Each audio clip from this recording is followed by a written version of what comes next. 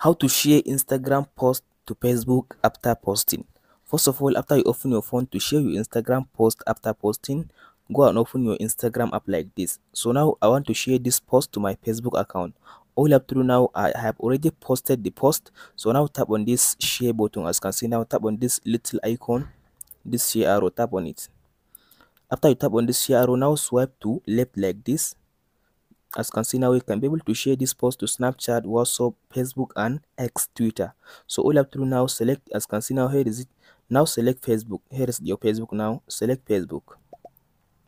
After you select Facebook, as you can see now, it will take you to this option. As you can see now, it will take you to this option, and now it will allow you to send the post to your Facebook account. All you have to do now, go ahead and type in your caption in this section. After you finish typing your caption like this, let's say I'll just type like posting post Facebook. So after you finish typing your caption like this, all you have to do now, tap on this next button. Now it will share the post automatically to your Facebook account. That's it guys on how to share your Instagram post to Facebook after posting. Hope this video helps you out. Don't forget to like and subscribe.